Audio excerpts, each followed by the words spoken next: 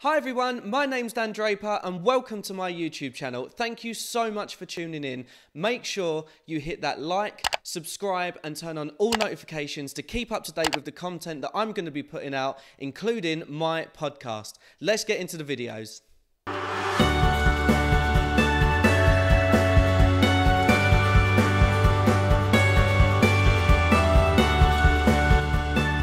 Hi everyone and welcome back to the Dan Draper podcast. Thank you so much for tuning in. I've got a really exciting guest for you today, which I'm really excited about. But I also want to say a massive thank you to my brand new sponsor, Better, who are a unique mental health and suicide prevention charity. And you can find their cookbook on the website. And there's so many amazing recipes in there. I've done so much cooking out of it. So make sure that you check them out.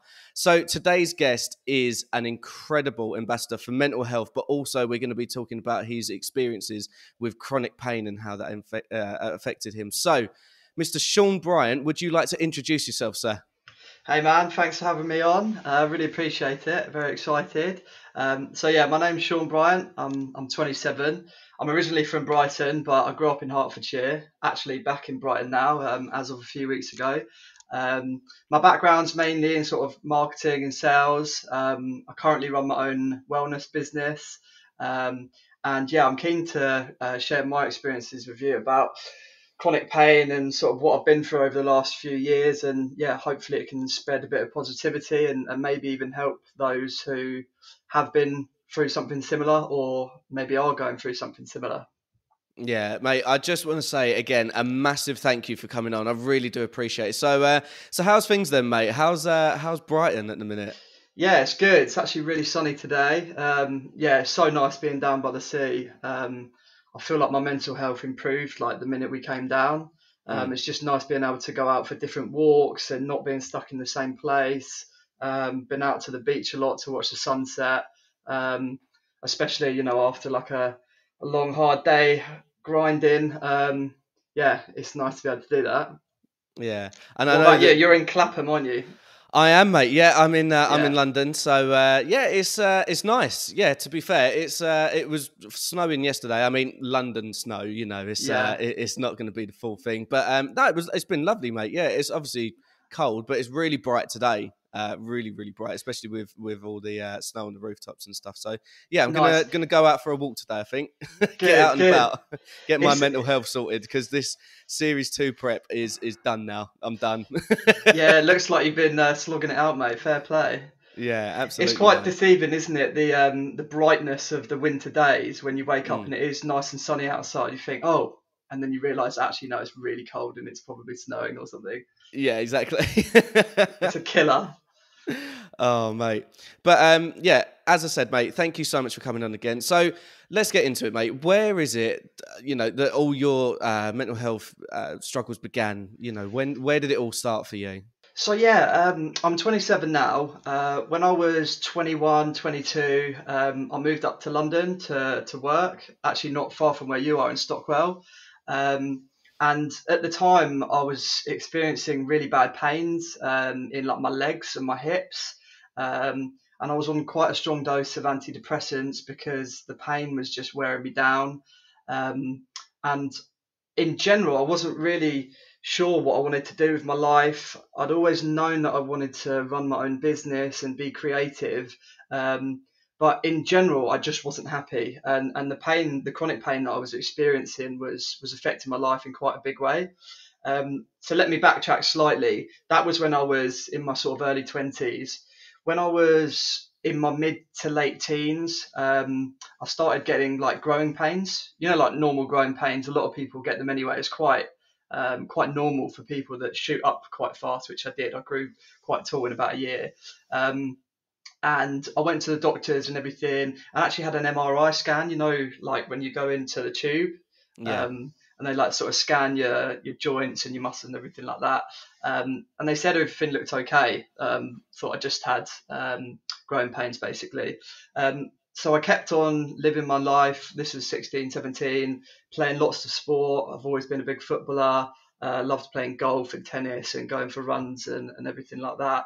But the pain got progressively worse over a number of years, and I tried to find a solution. I went to see the doc. I went to see various doctors really, but went to see some chiropractors, osteopaths, that kind of thing, to try and find the solution.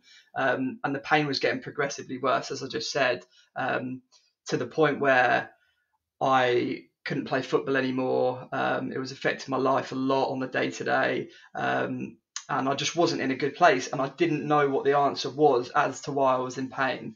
Um, so that's kind of, yeah, my lowest point really was probably like in my early 20s. Yeah. Yeah.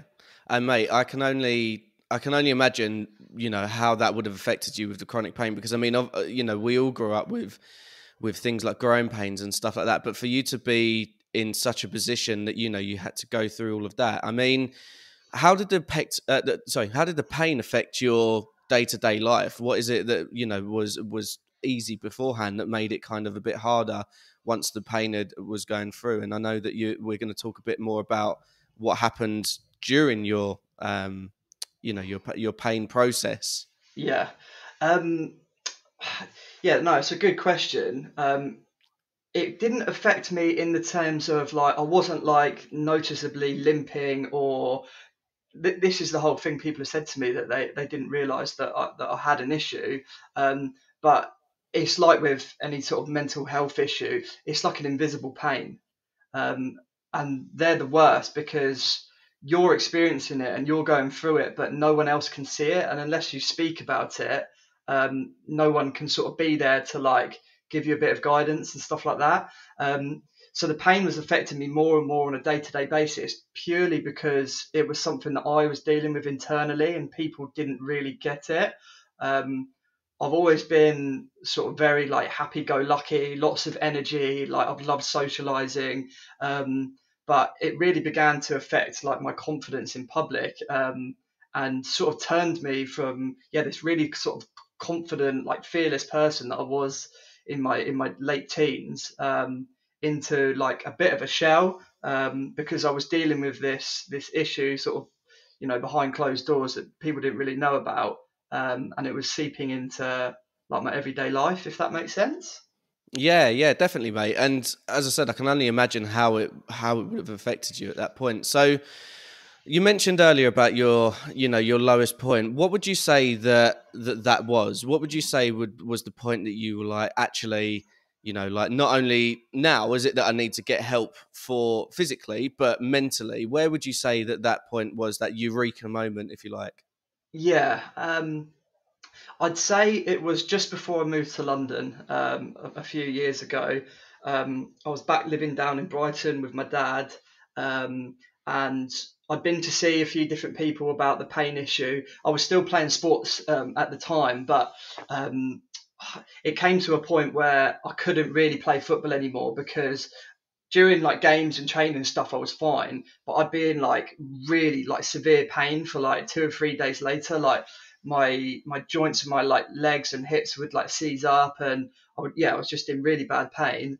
um I went to see one of the hip specialists in Brighton, had a couple of x-rays, um, and they basically said to me, look, this is the issue. You're basically the sort my legs had sort of grown too far into the hip socket essentially. Hmm. So it's like obviously a ball and socket. My legs were like quite tight in there, and that's when I realised that was basically the issue. Is all the tightness and the pain and the lack of mobility was the issue. Um, and I said to him, well, what's the solution? I need a solution for this. I'm in my early 20s.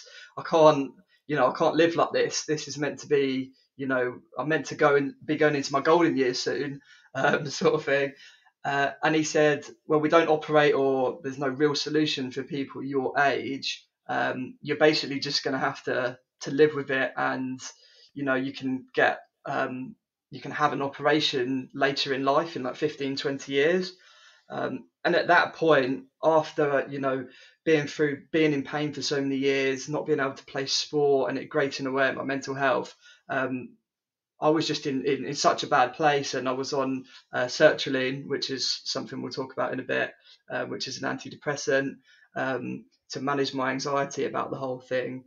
So I think it was when I didn't have an answer, and that was at my lowest point where there was no solution to the issue. The only solution was there is no solution, if that makes sense. Yeah, and I think that the thing is as well, you mentioned there about going to hospital, and then you went to a specialist, didn't you? You went to a specialist in London, and That they was were after able, this, yeah. yeah. So just tell us a bit about that as well. Yeah, sure. So, as I said, what I just explained was when I was living in Brighton, I moved up to London. I was living with my sister, actually, my older sister, and her boyfriend. And she was seeing the sort of situation I was in and how my pain was affecting me. And she encouraged me to, along with my mum, actually, she encouraged me to start the process again in terms of going to see a doctor, trying to see a specialist up in London and seeing if I could find a solution to the whole thing. So that's what I did. Went to St Thomas's hospital in London, had a CAT scan, and then saw the top hip surgeon in London, and basically said this. He said this was the issue. My cartilage had like worn away in my hips, and I was basically like bone on bone. So that's where all the pain came from, and the lack of mobility and all that kind of stuff. And he said it's very rare, but we do operate on people in their 20s. And he offered me I could either have a double hip replacement, or like the previous guy had said, wait 15, 20 years, not have the operation, deal with the pain, and it will get worse and worse and worse, and then I'll have the operation later in life. Um, and I was kind of like, I was at that time I was still dealing with like my mental health issues. I was still on a higher dose of antidepressants to deal with like the pain and like the anxiety around it and stuff. And it took me a long while to sort of assess what the right thing to do was. I think it took me about 6 months, to be honest, because Mm. obviously that's quite a big decision. I didn't realize how big a decision it actually was in terms of like the aftermath of the operation. But I made the decision to go for it. So in October 2018, yeah, I think it was October 2018, I had the operation at Guy's Hospital in London. Yeah, and again, mate, as I said, I can only imagine, but I know that we spoke off air, and one question that I wanted to ask you as well is post-operation. How was the recovery after that for you? I mean, there's one point that when we spoke before that you said you had to learn to walk again. Yeah, so I was in hospital for about a week after. I think it was about 7 days. When I woke up, I had to have an epidural in my spine to sort of like essentially paralyze my legs, and it took nearly sort of 2 days for me to get any sort of sensation back in my legs again.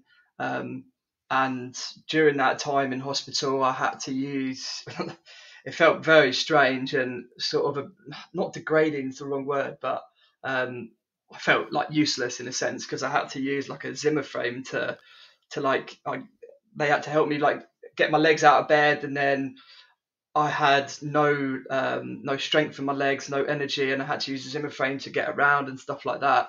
And then had an ambulance take me from hospital back to my mum's house in Hertfordshire, and I was bedbound for about 6 weeks. My parents had to, help me like get to the bathroom and stuff like that. It was pretty savage, and then I was on crutches, I think, for about 6 months, 5, 6 months. And as you just said, yeah, I had to really learn to walk again and strengthen my legs, and let my body recover. Um, but yeah, it was a horrible experience. I didn't realize how sort of savage it was going to be, really. Um, yeah, I think one of the worst things was you go from being so kind of like energetic and like happy about life, and then all of a sudden overnight people are having to help you like just go to the bathroom and like do like simple things like get your like boxers and socks on, and you're Mm. quite helpless. Um, so looking back now, that was tough, and I'm glad that I'm as far away as possible from that period. Yeah. Yeah, mate, I'm over the moon for you as well, because that's a hell of an ordeal, especially in your 20s as well. It's crazy. And one thing that really kind of shone out for me there is that people can make jokes about someone who's older. I know that I'm in my 30s now. So people say, you're getting on a bit, come on, granddad, blah, blah, blah. But, for someone in their 20s to be, like you said there, needing the assistance of a Zimmer frame and things like that, mentally would have been crazy for me. Like, I don't know how I would have been able to do that. Because I think, the way that we grew up and the way that society portrays things like Zimmer frames and assistance and things like that is that you're just for someone of an older generation. But Yeah. yeah, it's crazy, man, that you went through that. So I'm glad that you're out the other side, mate. I really am. But you Thank you. I mentioned appreciate that. you mentioned earlier about taking medication for your mental health, and you mentioned there about antidepressants. So tell us a bit more about that, and then I'm going to ask you a follow-up question on it as well. That's really key. Yeah, absolutely.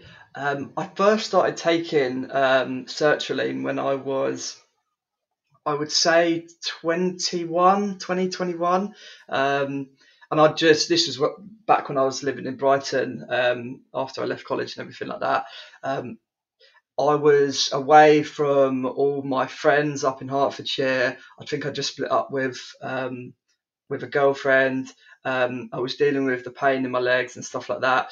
Um, and one thing I didn't kind of realize before I started taking them, and this is the thing, doctors don't necessarily shove them down your throat. Like they do, well, hopefully the good ones do sort of assess you and give it to you for the right reasons.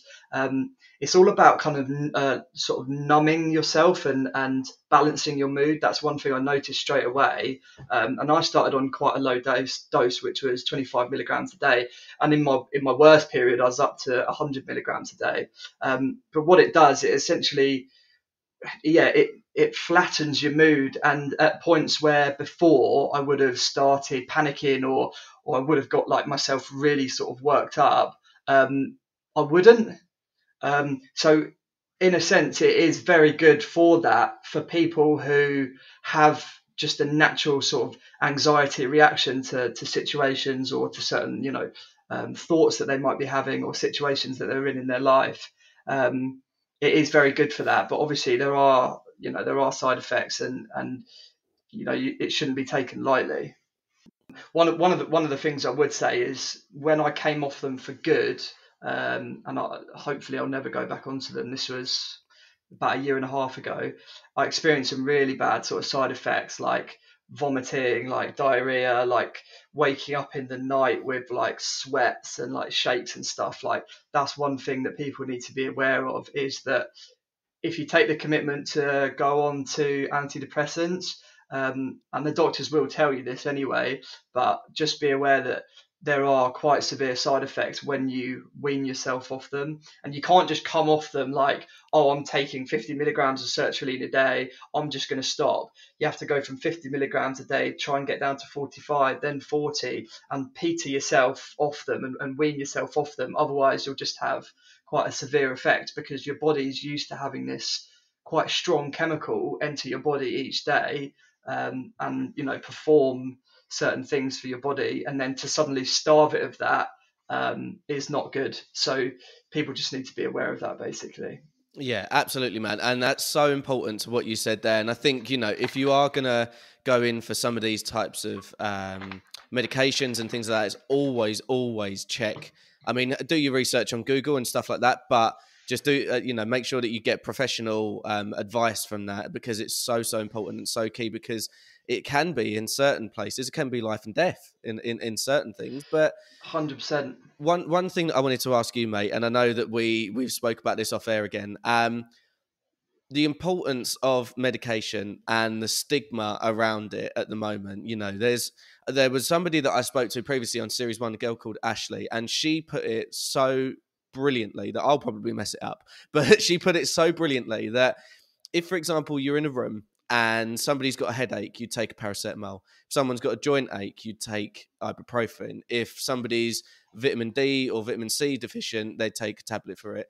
But yet, like you said there about your antidepressants or something like that, if you were then to take one of those, then there's a stigma around that, because then you're thinking, well, actually, why should I have this fear and shame around taking Yeah. any sort of medication for mental health when actually everyone else is putting pills in them for other For other reasons. ailments, yeah, no, Yeah. 100%. No, and that's a really good point. I think the key difference between taking something for like a mental health issue rather than like something that's more traditional, like taking ibuprofen or paracetamol, is that, and it's kind of a generational thing, but generations previously, they would have turned around and said to you, oh, you're just covering up the issue, you don't need to take that, you need to sort your life out, you need to address your issues. So I think that there's a fear that if someone was to start taking it, that people would think that they don't have their shit together, Yeah. and no one wants to appear like they don't have their shit together. But the truth is that pretty much no one has their shit together. No. Especially now. Yeah, especially at the moment. So I think, yeah, that's 100% true. It's more about what are people going to think of me? They're going to think that it's because the whole conversation around mental health hasn't been normalized as much as we'd like, up until this point, which is changing 100%. It's getting way better. The one thing I'd say is, obviously there is a lot of information online about antidepressants and medication, as we've spoken about before, and people just need to be very careful that they are actually getting their information from the right sources. Yeah. Go and speak to your GP. Don't believe what you've read online or something like that. Yeah. Absolutely sound advice, mate. So one thing that I wanted to ask you as well, mate, you turned it all around and you've become somewhat of an entrepreneur, I believe. Yeah, I've always wanted to run my own business. My grandparents ran their own business, my mum and my dad. Um, After I did a year of sixth form at school, I realised that I didn't want to go to university. I just wasn't that way inclined. I was quite badly behaved at school, actually. Um, yeah, I was quite badly behaved at school, and even though I got good grades in like my GCSEs and I always enjoyed learning, traditionally it just wasn't for me. So I went to college for second year of sixth form, to something called the Peter Jones Academy. So Peter Jones is obviously one of the investors on Dragon's Den, and he set up a kind of new way of learning about business in college. So traditionally you would go to do a business course and you'd learn about business. But with this, you had to present the tutors like a business plan to get onto the course. And then if you got onto the course through your business plan, um, you would then apply all the learnings throughout the year onto your business plan, and you could actually pitch for investment on your idea at the end of the year. So it was really cool. It was kind of like a new way of learning. So I did that, and then I moved down to Brighton, and I sort of worked my way up in different jobs. But on the side, I was trying to run businesses. Me and a friend bought £1,000 worth of like wholesale stock, and I stored it all in my bedroom when I was about 19, and we tried to sell it online. And then from there, I've set up another couple of things whilst I was working jobs. And then when I was living in London, me and a friend set up Mindful Matter, which is a well-being company centered around mental health. We currently sell a range of natural supplements, but hoping to move into a wider area, wider range of products in sort of wellness, well-being, mental health. And we've got a big vision for the brand. Um, but yeah, when you say about sort of turning it around, I think that's one key lesson that I would take from all this is, if you have gone through something traumatic or like sort of shocking, or it's been really tough, like, you need to find a creative outlet to take your mind off it. It's like when you were a kid, you'd play these games and you would imagine that you were characters, or that you were off in another universe or something. And it's such a great outlet with something like a business, because you can take yourself away from the reality and the sort of pain of day to day, be creative, be productive, and it provides you a kind of whole other like entity in your life, if that makes sense. and it can be very powerful. I guess it's like with you, with your podcast and everything you're trying to do, with your stuff. It takes you away, doesn't it? And it provides another outlet, which is Yeah. really important. And you wake up and you're like excited to like enter your own little world. Yeah, absolutely, man. Do you know what I mean? I think for me as well, you mentioned there about the podcast, and for me, it's been so nice to chat to so many people and release the stigma around mental health. But in such a time that we're in now, it's actually nice to meet new people. I know that it's like digitally and stuff and all that at the 100%. minute, Well, but we'll be it's going for a beer at some point. oh, absolutely, mate. Yeah, 100%. Next time I'm down in Brighton, I'll be there. Yeah. But yeah, it's just so nice, and I think, like you said there, to have that, what started as a passion project and now is growing into something that will hopefully, fingers crossed, be a career moving forward, and things like that, and has opened up so many more opportunities to find something that creative. And I know so many people that have said, like, oh, I've never had the time to be able to do this previously, but now I'm doing this and I feel so much better for it. And they've started businesses Yeah. from it and they've been able to do X, Y, Z. It's so amazing. So yeah, I think that there's been a lot of negativity that's happened, and quite rightfully, throughout the pandemic. But there have been some good news stories as well that's come out, and hopefully, we're Definitely. examples of that's come through. Yeah, 100%, man. I couldn't agree more. Yeah, I think like not gonna lie, like watching your stuff, like the way you are on your Instagram and stuff, it's actually given me a bit of confidence, because the way you project yourself is the way I want to project myself. But I get so I get so caught up in my own thoughts and the negative stuff that's happened, that I don't necessarily feel I'm projecting like my real self, like the comedic side of myself, or the creative side. I want to do it a lot more, and doing stuff like this really helps. Just spending time with like-minded people, really. Yeah, and I think that's the thing, mate. Like, when there's always that debate between Instagram and reality and things like that. And when you're, and I appreciate what you said there, mate. Thank you so much for that. I'm just trying to be me on Insta, like Yeah, I love it. I as love it. goofy as I can be.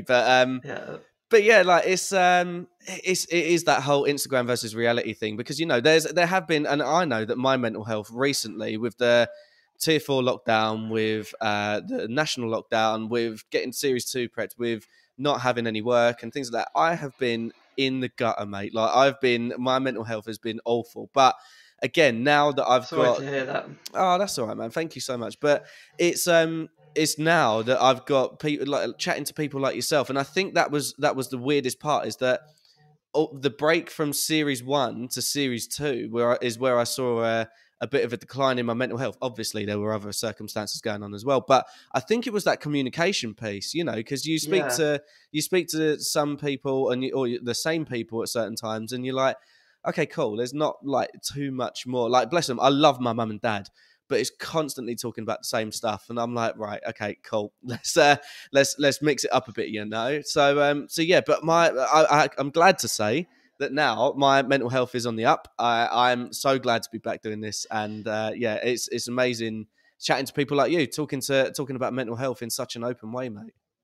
Definitely, definitely, man. They say variety is the spice of life, right? Exactly. And that's true. And what you were just saying, like learning about new people, where they've come from. Like you live in Clapham. I used to go out in Clapham all the time because I was living in Stockwell. You can find common ground with a lot of people just by opening up the conversation. Yeah, absolutely, man. So one thing, mate, that I think is really important. You mentioned mindful matter earlier. Tell us a little bit more about it. You said there that you obviously deal within the supplements and things like that. So where is it that you see mindful matter going? So I'd say long term, we've got the trademark for mindful matter, across like things like supplements and stuff, and we've actually got it registered for an app. So currently now we're just an e-commerce company. We've got a range of supplements which is growing. I want to, as I said before, I want to go into other product areas, and try and become like a proper wellness brand that like has roots in like lots of different areas of wellness, like aromatherapy, yoga, just general well-being. Um, so that's kind of the plan at the moment, is to build the product side of the business and focus on revenue. But I don't know what's going to happen down the line, to be honest. As I said, we've got the trademark registered for the app. I've got some ideas about potentially putting an app together, like a sort of mindfulness app. Um, but yeah, at the moment, my key focus is just sort of growing the business, keeping the content side of the business going. We've got a blog called Mindful Minutes, um, which I'd like to keep growing, which is like a sort of a weekly insert of positivity and self-development and personal growth, that kind of stuff.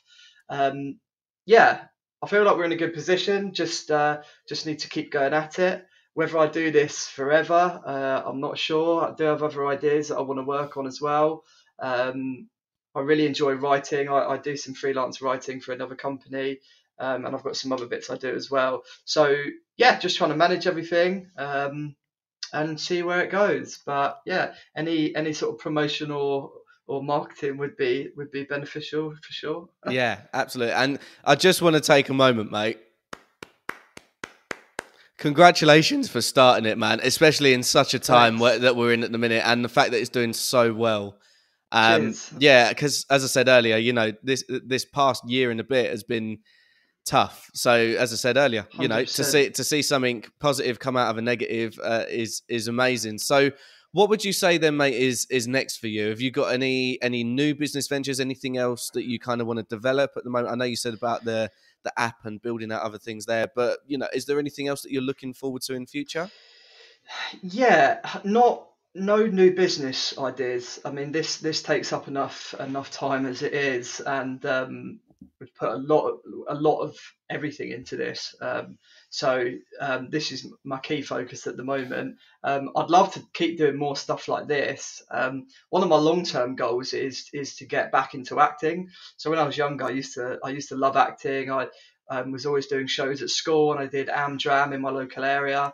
Um, so I'm going to start working on some stuff like that, because I do want to be more creative, and I do quite enjoy being like in front of the camera, um, and the whole acting side of it is something that I want to do long term. So yeah, I think the key focus is managing my business. I'm hopefully going traveling later this year. I have actually booked to go to Canada in July.